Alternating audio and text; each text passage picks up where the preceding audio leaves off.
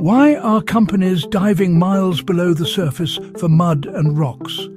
Because those rocks power your phone, and that's both exciting and risky. On the seafloor, you'll find polymetallic nodules, cobalt-rich crusts, massive sulfide deposits, nickel, cobalt, manganese, copper, and other rare earths. Companies like the Metals Company and a handful of state-backed startups are exploring mining these resources. They target nodules and crusts to extract battery metals, elements used in wind turbines, EVs, magnets, and high-tech electronics. The payoff? Big money, but they'll say it's for cleaner energy technology for critical supply chains. The catch? Unknown ecological damage, legal fights and slow regulation.